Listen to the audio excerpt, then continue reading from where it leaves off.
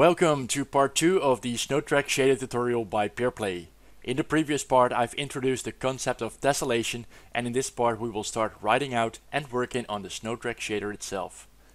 I have been wanting to make something like this for quite a while and never understood how people did these things with shaders. Writing shaders sounded to me like some magic that only advanced programmers could do. So I'm happy to bring you the good news that everyone can do it, and this tutorial should help you get some better understanding. I would like to thank Bodhi Donselaar for introducing me to this shader concept. He's a very talented graphics programmer, so check out his portfolio, the link is in the description. Now I've added another feature to the shader. The created tracks on the terrain will disappear over time as the terrain will be raised back by falling snow. We'll cover this at the end of the tutorial. I will start with talking shortly about the technical approach of this shader, so you will know why we will take the steps we are going to take, working towards creating a fully functional shader. We will be writing several different scripts that work together, and the first script is a snowtracks.shader file. Most of the required content of this file will be written during the current part. We will apply knowledge from part 1 in creating this shader. This file will be applied to the mesh we want to tessellate and contains variables to connect all our textures to. In this file we will bring everything together to show our tessellated snow. The second file we need to write is a drawtext.shader file. This is a hidden shader that draws to a splat map that we will create. Based on the value of red in the pixels of this texture, the snow will be either present or not. This shader contains instructions on how to draw to the texture with what color, brush size and color strength. The third file will not be a shader but a C# script. This script will run in the car and raycast down at the position of the wheels. The raycast hits the terrain and the UV location will be sent to the draw tracks to draw onto the splat map. In this script we will update the texture using graphics.blit, and the main shader will take the new texture values into account. When all of this is done, we can add more features to the Snowtracks shader, such as raising the terrain with new snow and creating footstep tracks based on custom drawn brushes. We'll start off with a new empty project, and let's go to Game Object, 3D Object and select the plane. We will be using just this plane for our shader. Now go to Assets, right click, Create, go to Shader and select the standard surface shader. And we'll call this the Snowtracks. I've opened up the shader in Visual Studio on the left, and on the right you see the tessellation example of the Unity manual. We will now be implementing tessellation into the standard shader and add all the variables we need for our Snowtracks shader. So let's start at the top of the tessellation sample and let's see what we need in our shader. And we're using the distance-based tessellation. So first of all we need this test. Let's go to properties and add that. And the next thing we need is the displacement text. So let's also add that to our shader. The next thing we need is the displacement value. I'll clean this up afterwards. Let's just first add it all. And I don't think we need anything of the properties anymore. Now we also need the pragma target 4.6, so let's change this to 4.6. We can remove this line. We also need some pragmas in here as well, and what we need is the vertex displacement and the tessellate test distance. So let's copy paste that as well. And we need everything from the include tessellation up until here. So let's copy this and go under the pragma target and let's paste that. Now we don't need anything more from this tessellation shader, so let's go to our Snowtracks shader and make this window bigger. Now let's scroll to the top and I'm going to change the name of this text to splat. And also change here the name to splat map. And instead of using gray, we're going to use black here as a default. Now because we changed it to splat, we also need to change this text here to splat and here as well to splat. Now we need to change two different things to this shader. Correct the way the displacement is being calculated and add a Lheure between two different textures based on the splat map color. We'll start by having a look at the displacement function. So this is the displacement function. At the top, this function says that it uses the input and output of app data and is named phi. In the struct app data, we can see vertex, tangent, normal, and text coord. And all these functions are available now in the void disp, because we're using the in-out app data. Now let's have a look at the first line of this function. We create a new temporary float called d, and it is looking at the texture called splat, and reach each pixel of that splat map. At the end we see a .r, which means it reads the red value of that pixel, and finally that value is multiplied by the property value displacement. Now in the next line, the displacement is used to multiply by the normal direction of the vertex in a mesh that this shader is running on. Now to test out how the displacement works, let's save the script and go back to Unity. And we can create a new material based on this shader. Let's call this Snowtracks as well. And let's apply the material to the terrain. Now here we've got the displacement value, and we can put it very high or very low, but nothing will be happening because we require a splat map. And later on we're going to instantiate a new splat map render texture by script, but for now I'm going to create a splat map myself, just to test it out. Now over in Photoshop I've created a black texture, and I'm going to draw some red pixels onto it to imitate some snow tracks.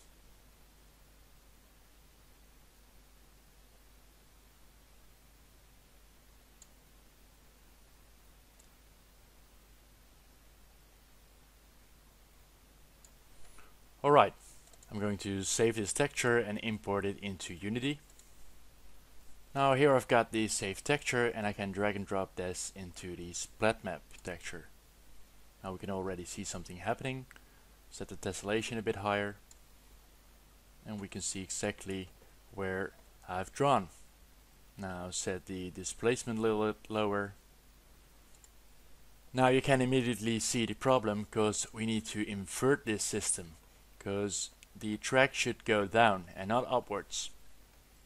Now back in the shader, let's invert the direction, and we can simply do that by changing the plus to a minus. And if we save this, we can see an inverted result. But there's still one little problem, and I can show this by instantiating a cube, and we're going to give the cube a rigid body so it will fall down. And let's say that this is a tire. Let's scale it a little bit down. Let's say this is a tire, and it will fall down until it hits the ground. Now you'll see that the collider of the terrain is on this side, but I want the collider of the terrain to be at the level of where the ground hits its lowest value. So we need to change something to make sure that everything of the vertices are pushed up a little bit. Now to do that, we'll add another line, and here we'll say that phi.vertex.xyz plus is the phi.normal multiplied by the displacement. And that should make sure that no matter at what value we set the displacement, it will push all the vertices upwards. So let's save the script and see the result back in Unity. And now when we play the scene, we can see that the cube is falling down to the lowest position of the terrain. Now that we have fixed the displacement, let's create a Lheure between two different textures of snow based on the color of the splat map. And for that we are going to add some new properties. We're going to create a ground texture and a snow texture. So let's first move the main texture above, one line above the splat. And let's rename this to snow texture. And let's also rename the color to snow color. And we'll change this to snow. And let's change this to snow color. Now let's copy paste this. And we'll change the snow color to ground color, and we'll change the snow texture to ground texture. Let's change the name here as well, otherwise it's a bit confusing in the editor. Now that we've changed and added some properties, we also have to declare them in the subshader, so let's do that. So instead of main text, we're going to use ground text, and I'll place this color, move up to here, and we'll call this ground color. And now let's copy paste this and make it the snow variables. So let's call this snow text, and we also need a snow color. Now let's also change the input. UV main text will become ground text. Copy paste this again. Let's do this twice because we've also got the snow text. And I forgot to add this one, but we've also got the splat. Now that we've declared all our variables, let's scroll down to the void surf. Now the fix for C is about the color, and we need to change this line to a lerping between two different colors or two different textures. So this line won't work anymore because we've changed the main text to ground text, so let's just comment this out and rewrite our own function here. So we'll declare a fixed for again, and we'll call this C, and it's going to be a lerp, and we're going to lerp between one texture and another texture with a certain amount. So that's how a lerp is done. Now what we want to lerp between is the texture of the snow text and the ground text multiplied by its own color. So we can just copy and paste this. So copy this and paste it here. And we need to change this to the snow text. And instead of in.uv main text, we're going to use the in.uv snow text. And color does not exist anymore, so we need to change this to snow color. Now we can copy paste this again and place this here, and we just need to change everything to the ground. So let's type here ground text, go to the UV ground text, and it's going to be multiplied by the ground color. Now a lerp is always between 0 and 1, so we still need to declare what the amount is going to be. Now for the amount, we want to read the value of the pixels in our splat map. So let's create here a new half, and we'll call this amount. And instead of writing this out, we can scroll back up and we can apply a similar way as here. So let's copy this and paste it here. We got a texture 2D with level of detail, and it's going to talk to the splat. And instead of the v.text coord, we're going to use the in.uv splat.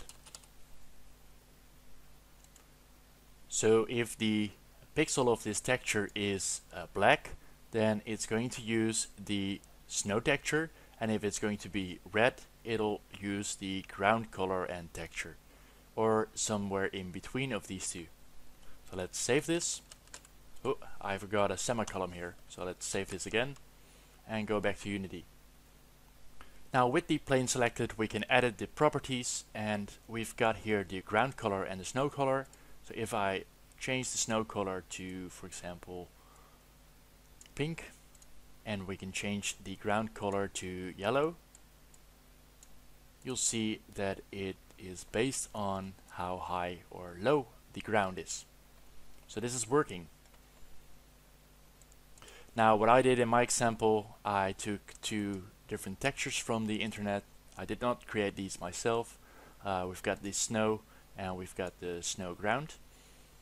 So I go to the plane, go to snow main and snow ground, apply these, and I've set the color here to white, and I've set the color to the ground to a little gray. And if I go to shaded, and you'll see that it looks a bit like this. Now we are done creating the main shader, and in the next part I will teach you how to create the splat map through C# and draw on a splat map using a different shader so that we can dynamically raise and lower the terrain. But for now I want to thank you for following this tutorial. If you found this useful, hit the thumbs up, and if you want to stay updated with new released parts, subscribe to my channel. To support me in creating these tutorials, consider becoming a patron on my Patreon. You'll then get access to all of the source code of released tutorials.